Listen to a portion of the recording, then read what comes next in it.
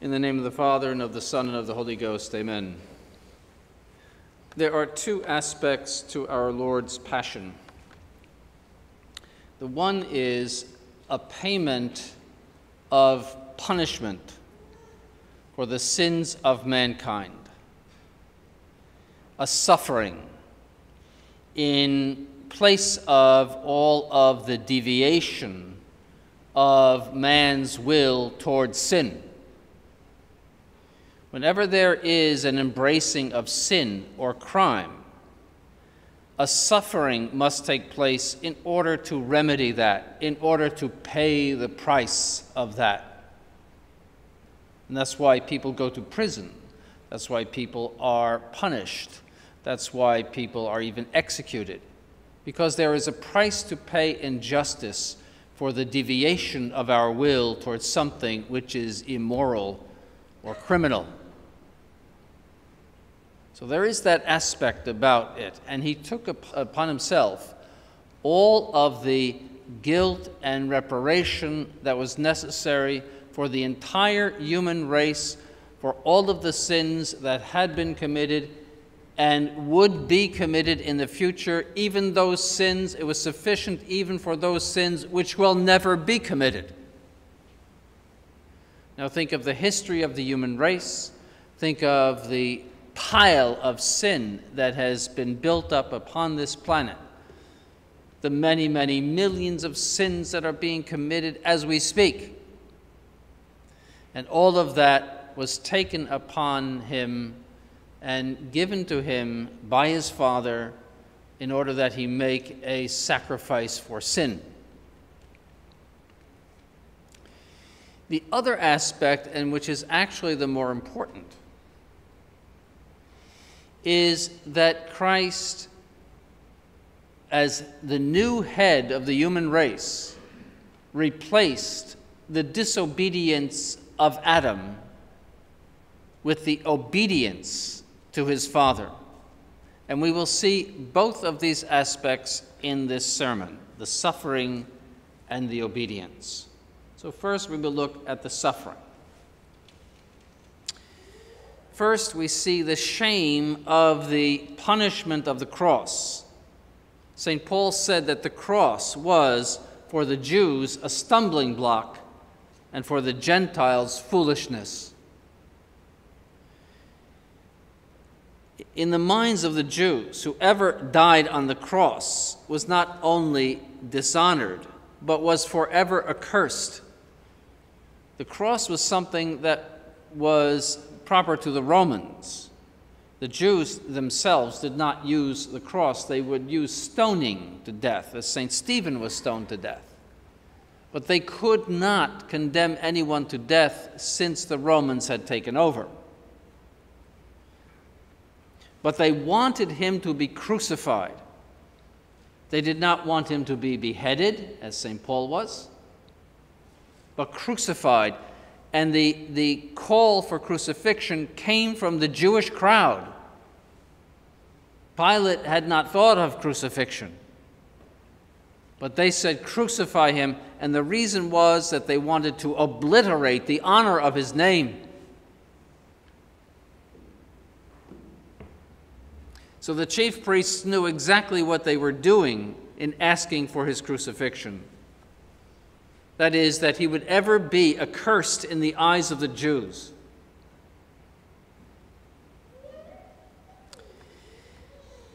The crucifixion for the Romans was a punishment reserved to slaves. You could not crucify a Roman citizen, and that's why St. Paul was not crucified.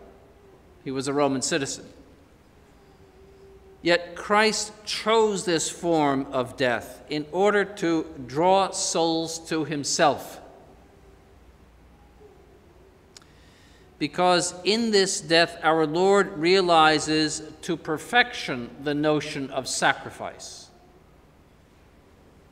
in which nothing is held back from God, not even our legitimate honor and self-esteem.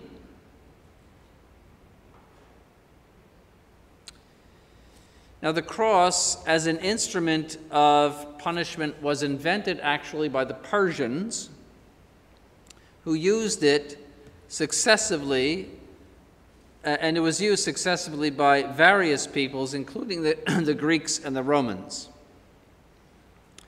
For example, the Romans crucified many slaves on the Via Appia owing to the slave rebellion of Spartacus, and left their bodies to rot.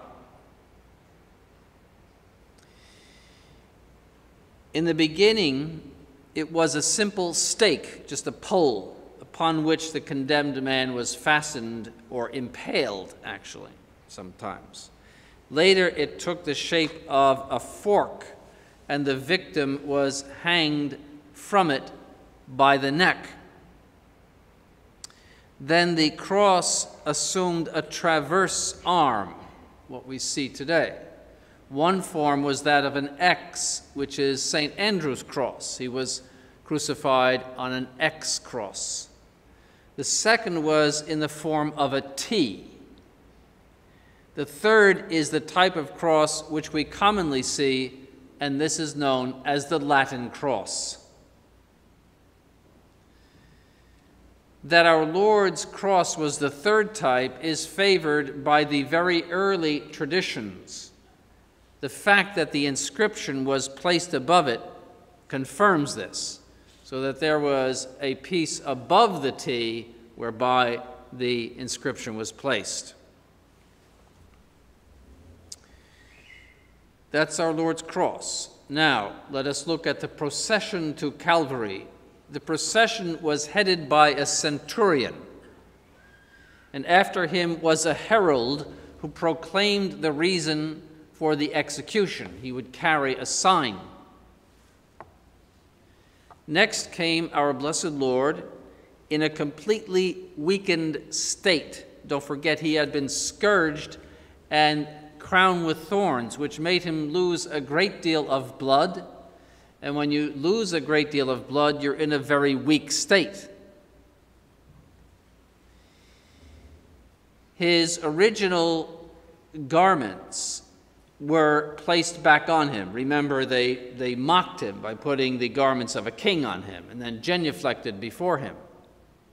And this is why we do not genuflect at the oration for the Jews, which is coming right after this sermon, the litanical prayers. We do not genuflect for the reason that we do not want to imitate what the persecutors of our Lord did when they mocked him for being a king.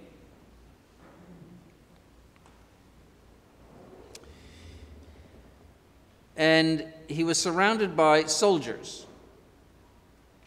Now, the cross was about 15 feet high.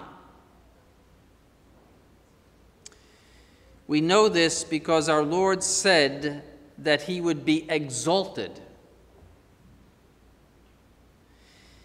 And secondly, they had to put a sponge on a lance in order to offer it to him. That means that he was hanging very high.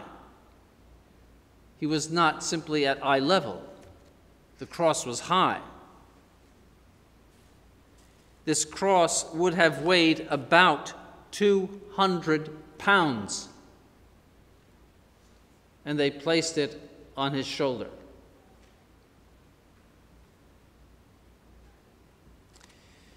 Behind our Lord were the two robbers. The crowd of Jews in Jerusalem was swollen with people because of the feast day. That was the Passover. The Friday was the preparation for the Passover. The Saturday was the day on which the Passover was to be celebrated. So there were many people in Jerusalem.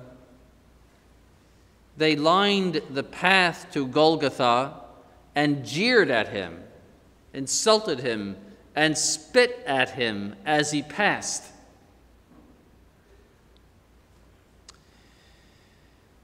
Our Lord traveled about 3,000 feet, which is about 2/3 of a mile. And probably he fell, as the stations suggest. That is not in the gospel, the three times that our Lord fell, but probably he did. Along the way, they constrained Simon of Cyrene to carry the cross. Cyrene was a city in northern Africa in which 25% of the population were Jews. It was common in ancient times to constrain people to do these things. It was known as the right of requisition. So the Romans had a law about it. They could do that. His sons were Alexander and Rufus. That's in the gospel. And his two sons were Christians, which suggests that Simon himself was converted. So it seems that he was first forced to do it and then later converted. But it's certain that Alexander and Rufus, his sons, were Christians. From tradition, we know that our Lord met his sorrowful mother.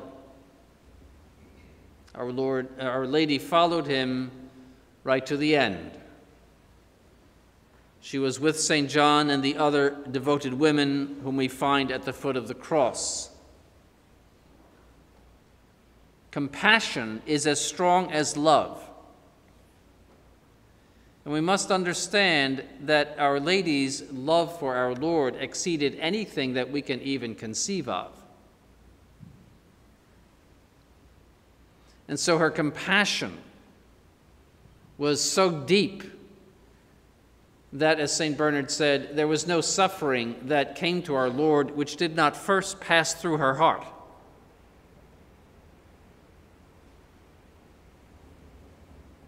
And so she suffered with our Lord in everything because there was no blockage of self-love. She was practically one person with our Lord by her love. A mother always wants a greater good for her child than the child wants for himself. And our Blessed Lady would have changed places immediately and without hesitation in order to save her son. And so we can only imagine the suffering that she went through. It's impossible even to get a proper idea of it. It was an intense and deep suffering as she watched all of this happen to our Blessed Lord. And this compassion was so strong that our Blessed Lord and our Blessed Lady, seeing each other on the way of the cross, could only speak by shedding tears, which was enough.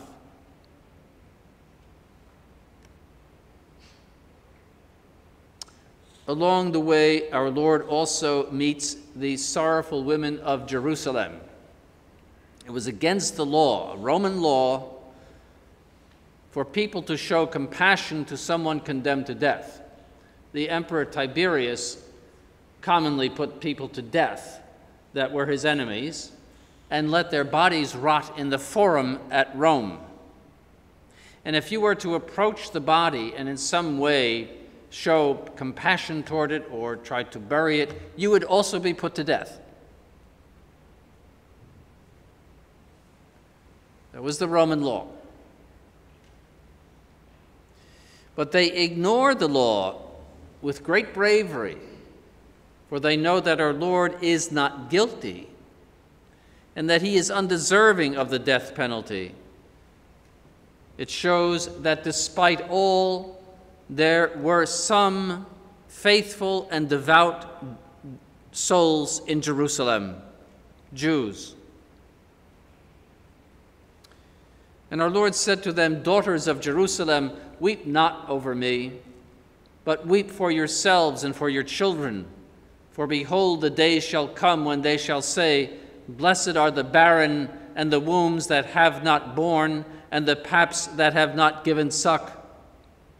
Then shall they begin to say to the mountains, Fall upon us, and to the hills, Cover us. For if in the green wood they do these things, what shall be done in the dry?" And he was obviously referring to the destruction of Jerusalem in 70 AD by the Roman armies. in which over 1 million people perished, died, and many others were taken into slavery by the Romans, and the temple destroyed, and Jerusalem left in ruins. And it even came to pass that there was so much starvation in Jerusalem that people were eating their own babies.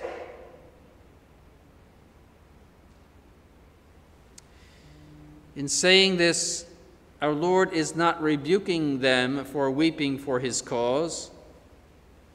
He knows, however, that his sufferings will lead to his glory, but that this sin of the Jews will lead to terrible sufferings for them.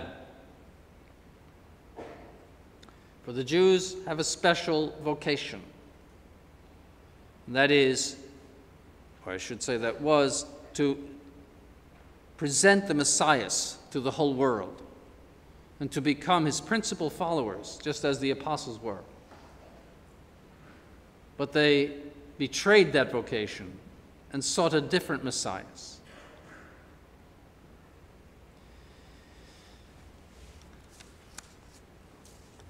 Our Lord then arrives at Golgotha, which means the skull, and it was called that because the hill looked like a skull. It had the shape of a skull. It is also called Mount Calvary. The execution of a criminal, according to Jewish law, could not take place within the walls of the city, and that's why it was outside of the walls of Jerusalem. At the arrival at the top of the hill, very probably the two thieves were scourged, as this was the Roman custom, that they would hold the scourging until they arrived at the cross, and after being scourged, they would be crucified. But our Lord was already scourged, so they did not scourge him again. But they did strip him of his garments. Our Lord is offered at this point wine mixed with bitter herbs, what is said to be gall or myrrh in the gospel. It was the common practice of the Jews to offer this to those being executed, the idea being that it would deaden the nerves, that such a mix would deaden the nerves, that they would become a little drunk in order to bear up with the pain. But he did not drink it. Then he was stripped of his garments. The Roman custom was to leave the loincloth on the stripped person. So he was not completely naked. But nonetheless, this stripping took place in front of everyone, including women, which was very, very humiliating. Then our Lord was crucified. As I said, the chief priests and the Pharisees chose this manner of death in order that they dishonor him completely. The Romans reserved the cross for slaves, and citizens could not be crucified. The Romans placed the cross on the ground when they were going to crucify someone and bore holes in the wood where the nails would be placed, because obviously in such a large piece of wood, the nails would not pass very easily. Christ laid himself willingly on this altar of sacrifice, so he did not have to be forced, he did not resist in any way, but this was his altar, this was his throne, and he placed himself on it willingly. First, the right hand was affixed. The driving of the nail would have caused the precious blood to spatter in the face of the executioner.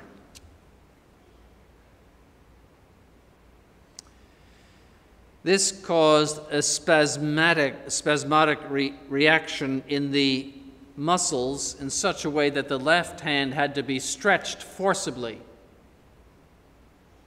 which was extremely painful. The feet were affixed with 2 nails, which is usually not seen in art. But history attests to the fact that 4 nails were found, and St. Bonaventure also mentions this in regard to the stigmata of St. Francis, that it was clear that there were 4 nails, 2 separate wounds in the feet, which St. Francis had. Our Lord resembled, therefore, the Paschal lamb, which was roasted on a spit in the form of a cross. Now, you have to understand that since this was the preparation day for the Passover, the Jewish high priests had to go to the temple and prepare the Paschal lambs for the sacrifice, the evening sacrifice. The Paschal lambs had to be sacrificed and then roasted on a spit in the form of a cross. And that commemorated the Exodus, where they were told to do this sacrifice and to paint the blood of the Paschal lamb on the doorposts as a sign that the angel of death would pass over their homes. And then, because of that terrible strike upon the Egyptians, killing the firstborn of every Egyptian, including the animals, the Pharaoh let them go. So this is actually the principal feast. And ironically, it occurs exactly today. Tomorrow is Passover for the Jews. So today is the preparation day of the Passover. And exactly that many years ago, this would have been happening. So there would have been a great sacrifice of all of these lambs in the temple as our Lord is hanging on the cross, the Lamb of God. And that's why when the curtain in the temple split, there would have been many, many people in the temple obtaining their lambs in order to offer this sacrifice. And so many people would have seen it. It would have been a shock to the priests who were preparing those sacrifices.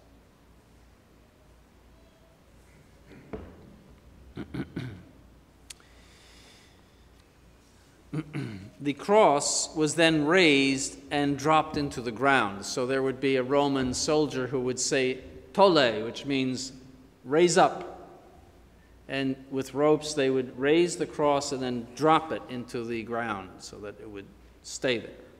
And that caused, of course, our Lord a great deal more pain as they did that. And this was done at exactly 12 noon.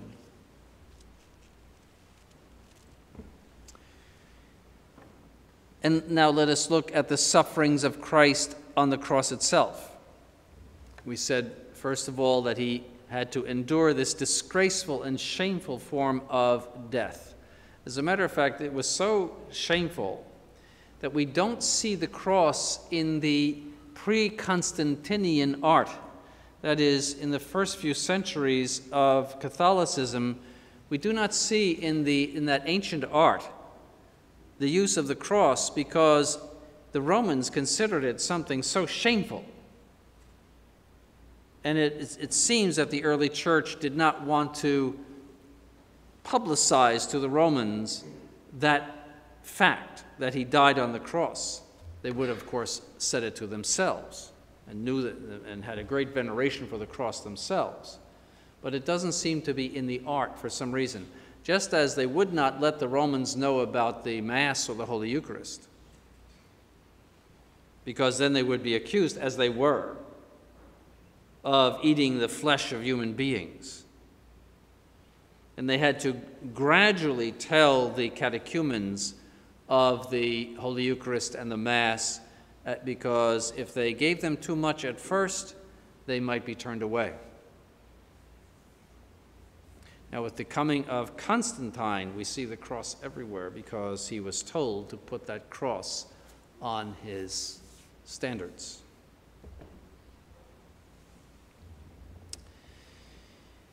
The Romans considered the bodies of the crucified unworthy of burial. So they would just leave them on the crosses to rot. That was the common. But the Jews didn't like that, because they had an abhorrence of blood and death. But that was the Roman attitude. And he was deprived of his garments, as we said, but he did have the loincloth. Then he had to hear the blasphemies and the jeers of the Jews.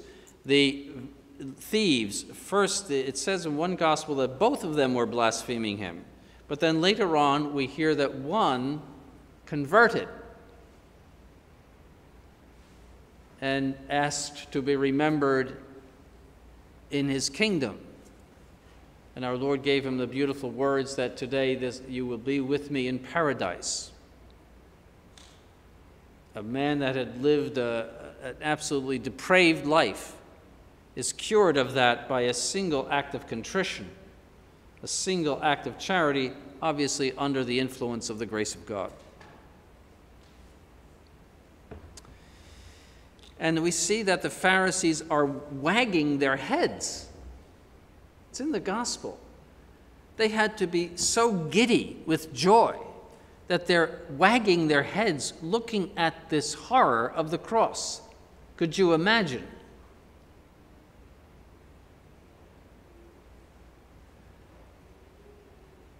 And he had to listen to the mocking of the chief priests.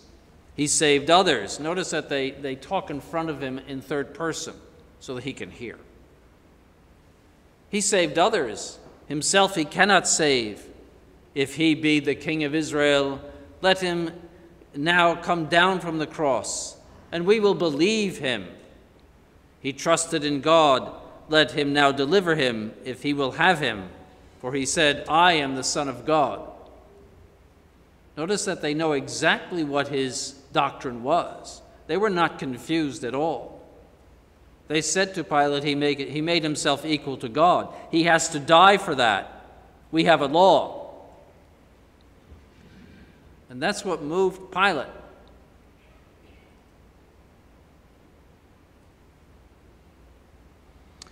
But Pilate, we know, was not convinced by what they said, because he put the inscription, King of the Jews, on the cross.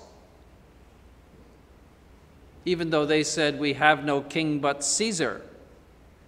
For Pilate knew that they were lying when they said that. And he knew that they were lying when they said, anyone who makes himself a king is against Caesar. That's simply not true. The Romans themselves set up Herod as king of the Jews. He was very tight with the Romans, having spent a long time in Rome. And they set him up. And there were many cases in which the Romans dealt with local kings and potentates, as long as they paid tribute to Caesar and to Rome. So Pilate knows that that is totally false.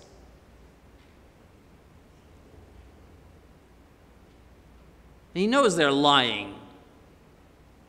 And that's why he put that inscription up. And even when they came to him and said, oh, you shouldn't say King of the Jews, but that he said he was King of the Jews. And he gave them that very strong response, what I have written, the Roman sword going right through their hearts. You listen to me and don't give me all of that nonsense.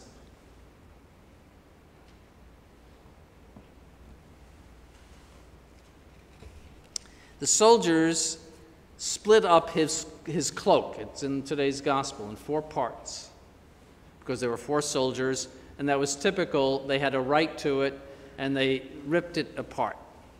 Now, the cloak was what went over our Lord's tunic. The tunic is something like an alb.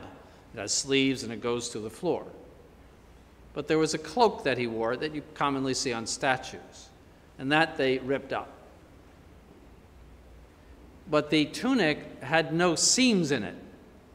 Tradition says it was made by Our Blessed Lady, and just as the clothing on the Jews grew as they grew in the desert, so also this tunic, originally made by Our Blessed Lady, grew as he grew. That's tradition. And they saw that it had no seams, so they decided to throw dice for it. And then, however, they had to sell it. It was the law that they had to sell it to someone. And so someone bought our Blessed Lord's tunic. And then we see that our Lord expressed a feeling of abandonment. He said, my God, why hast thou forsaken me?" Now you have to understand that that's Psalm 21, which is a messianic psalm referring specifically to the Passion. If you read the whole psalm, it's entirely his Passion. It is prophetic of what will happen. So he is actually citing that psalm for himself. I am identifying with this prophecy. But he also wants to feel that part of death whereby we feel abandoned, that is, helpless to do anything for ourselves. There is such a strong feeling in us to survive that as death approaches, there is a feeling of abandonment. And our blessed Lord wanted to taste death entirely. Not only the pains of death, the fear of death, but also all of the psychological pain of death.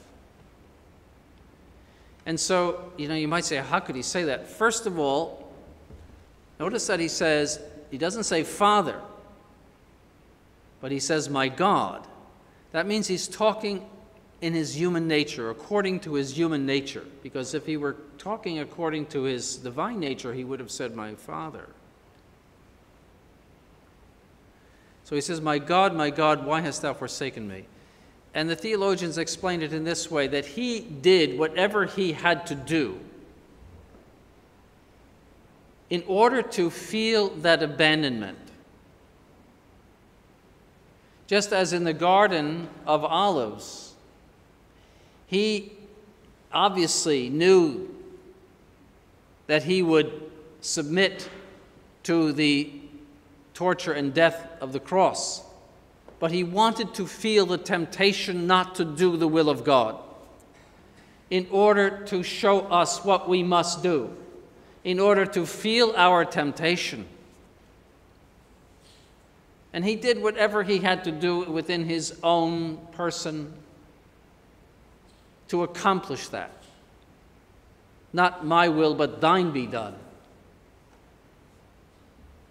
And so also he wanted to feel this aspect of death.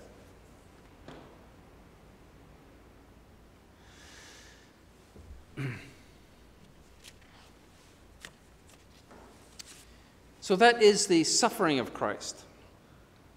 Let us look at his obedience. St. Paul said, for as by the disobedience of one man many were made sinners, so also by the obedience of one many shall be made just. That is the key. Martin Luther said that the crucifixion was the outpouring of anger from God the Father upon his Son because he was enraged by the sins of human beings. And that was our redemption. The idea being, for Luther, that the price is paid, we don't have to do anything else except believe in our redemption. But that is far, far from the truth. The truth is that our Lord offered himself as a pleasing sacrifice to his Father, as an act of supreme love, and that act of love was so pleasing to God that it outweighed all of the displeasure of the sins of the human race. And as we see and contemplate the sins of the human race, we get an idea of the intensity of the love of God and the pleasure of God the Father to receive that sacrifice from his Son. That is actually a more important aspect of what happens today, the sacrifice of love. So Christ's passion is not merely a payment for sin. It is true that it is, but it is not merely that. Just as we have through sin preferred our own will to God's will, so the will of man must be bent back. It must become obedient. That is the salvation of men. It is not merely to believe that the price has been paid. It is to bend back our wills and to become obedient. In the Old Testament, animals were offered, bloody sacrifices, all day long in the temple, which were accepted in the place of human sacrifice. But these sacrifices did not justify, they did not give us sanctifying grace. They were only symbolic. Likewise, the Jews of the Old Testament were subject to the Levitical law. That is, to the minute observances, which were very difficult to understand, why we had to avoid this or that, why we had to wash our hands because of this or that.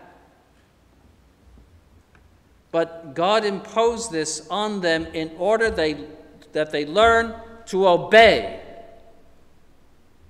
Obey without question and obey with faith. God wills that we do these things. I don't understand it, but I must do it. That was their training in the Old Testament. St. Paul said to the Jews of Jerusalem, referring to the cessation of the old law and its sacrifices. He said this, "Sacrifices and oblations and holocausts for sin thou wouldst not." You don't want them, he says to God. "Neither are they pleasing to thee, which are offered according to the law. Then said I," and he's speaking as if he is Christ here, "said I, behold, I come to do thy will, O God." He continues, "In which will we are sanctified by the oblation of the body of Jesus Christ once." This is the offering of himself. "I have come to do thy will, O God." And we know that our blessed Lord was constantly referring to do the will of his Father. He said to the apostles, after he had converted the Samaritan woman, and they came back with food, for it says first that he was hungry. He refused the food and he said, "My meat," meaning my food, "is to do the will of my Father." He was so exhilarated, you might say, by the conversion of that one soul that he no longer wanted any temporal food. His food was to do the will of his Father. And we saw him in the agony of the garden, "Not my will, but thine be done." This was the purpose of his coming. "Behold, I come to do thy will, O God." The original sin of Adam and Eve was a sin of disobedience, prideful disobedience. And this disobedience deprived Adam of sanctifying grace and the preternatural gifts. It also wounded his nature in such a way that it would have a proclivity to sin, as well as ignorance, especially about the things of God. And we have seen the human race act act in a totally disgraceful manner since the beginning of time. It's a fallen race. And whereas all of the other animals do exactly what they're supposed to do, and all of the heavenly bodies go exactly where they're supposed to go, and there are laws which govern all of those things, laws of motion and gravity and centrifugal force, which govern everything in order, human beings are a complete wreck. They don't do what they should do. And they constantly commit sin. And they say stupid things and adhere to superstitions and idiotic thoughts. And as a result, they kill babies in their wombs and have no shame for it. That's the human race. Or they decide, if they're a man, to become a woman. And we're all supposed to applaud. That's the human race. It's sick. And that's the effect of original sin. This deprivation of grace is communicated to the children of Adam by natural generation, and it is called original sin. So the repair of this original sin had to be an act of obedience. The new head of the human race would be obedient. St. Paul, referring to Christ, said, "Behold, I come to do thy will, O God, in the which will we are sanctified by the oblation of the body of Jesus Christ once."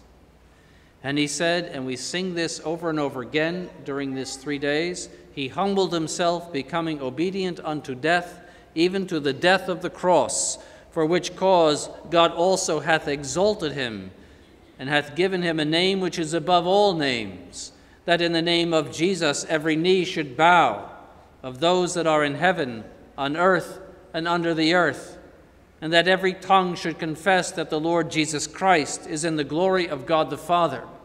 Why? Because of his obedience. Obedience even unto death, even to the death of the cross. That is our salvation. Our salvation consists in obedience to the will of God. Our Lord said there are 3 things to do. Deny yourself, take up your cross daily, and follow me. Denying yourself is the condition of obedience. You cannot obey unless you mortify yourself. Taking up your cross is your mortification. Every single day we must bear our crosses. And third, following him is to obey him. Obey the commandments of God. If you love me, you will keep my commandments, he said. So obedience to the will of God and taking up our cross daily by the offering of our sufferings and trials in union with the cross of Christ and the holy sacrifice of the Mass.